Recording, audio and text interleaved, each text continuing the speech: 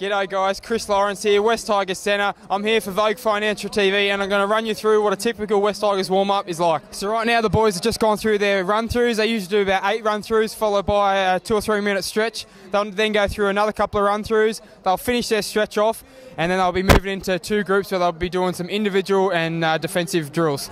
Alright, here guys, the next part of the warm-up, we can see the sides split up into 2 sides. We've got the left-hand side in defence and the right-hand side in defence.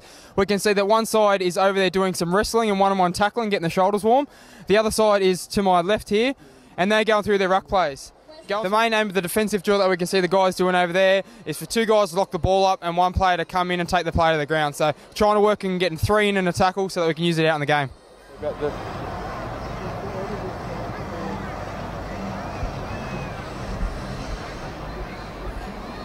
Alright guys, so the next part of the warm-up, the side's still broken up into the left side and right side, and they're now doing some defensive and attacking drills.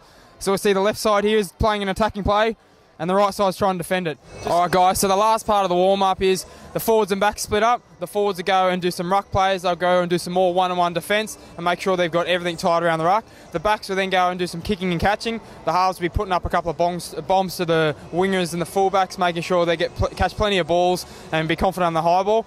After they finish that, they usually have about 3 or 4 minutes to do anything they want to do themselves. For me personally, as a centre, I like to do a couple of sprints and run-throughs, maybe some one-on-one tackles with the trainer, make sure that my footwork's getting good.